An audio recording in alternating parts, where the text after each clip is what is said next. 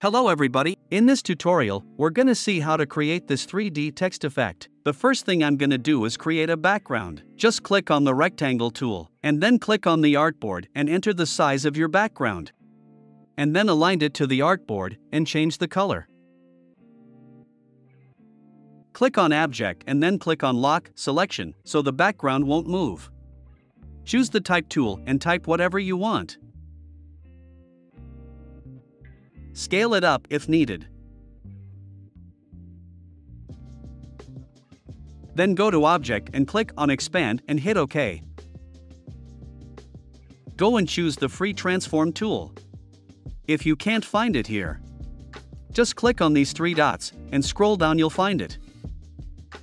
Or simply just click on E on the keyboard. You should see this panel here.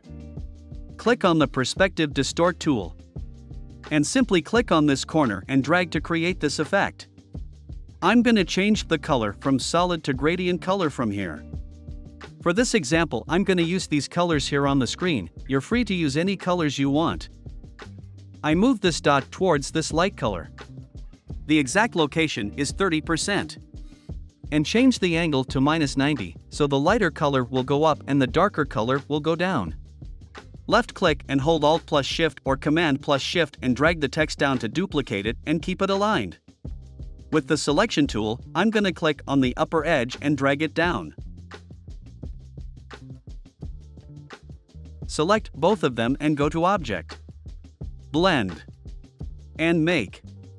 Double-click on the Blend tool or go to Object, Blend, Blend Options. Change Smooth Color to specified steps. And choose any number you're comfortable with. In my case, 2 steps are good. You can click on the Direct Selection tool.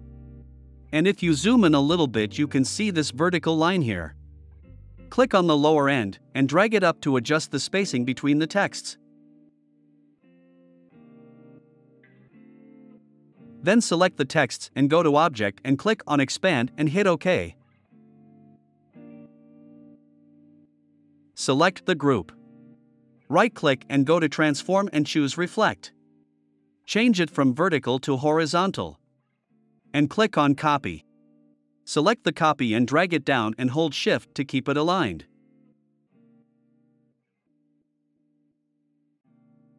Select both of them and go to Object and click on Group and then align it to the artboard.